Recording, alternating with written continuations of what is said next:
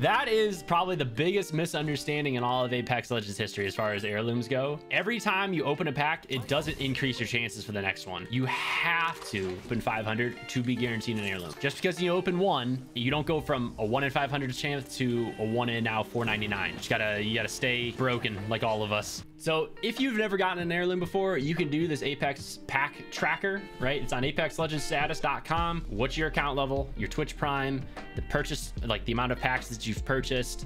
And then you basically just go through and you check if you bought the battle pass and what level you've reached. And you just do this over and over and over again for all of the seasons. And at the end of the day, it will like add up like how many packs you have technically opened.